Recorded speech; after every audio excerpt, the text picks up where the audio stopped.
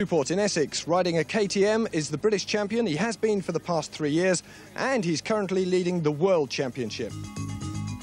Dave Thorpe from Surrey, Kawasaki's #1 rider, world champion 3 times, British champion 5 times, and as ever, Nicholl's biggest rival.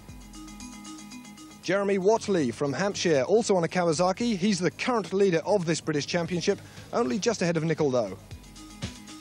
Rob Herring of Flor in Northamptonshire rides a Honda, still looking for his best form, but this could be a circuit which will suit him well. Unlike most of the top riders, he's on a 250cc machine today. And the real flyer of the moment, Paul Malin from Derbyshire. A week ago, at 19 years and 3 months old, he became the youngest rider ever to win a World Championship Grand Prix, younger even than Dave Thorpe, his Kawasaki teammate.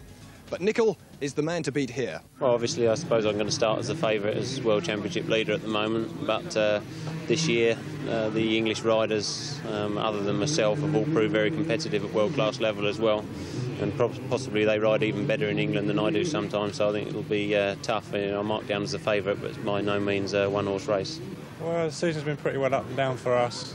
You know, we've had some mechanical failures which haven't helped our situation, and the big one in Switzerland, when I crashed, it broke my shoulder come out.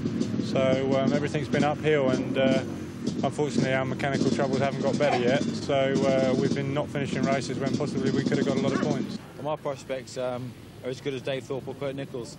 I'll attack today is on a one-race basis. I'll go at it as fast as I can in every race, and hope for the best. It's a good track for me. I get on really well, so I'll be looking at first three on the end of the day.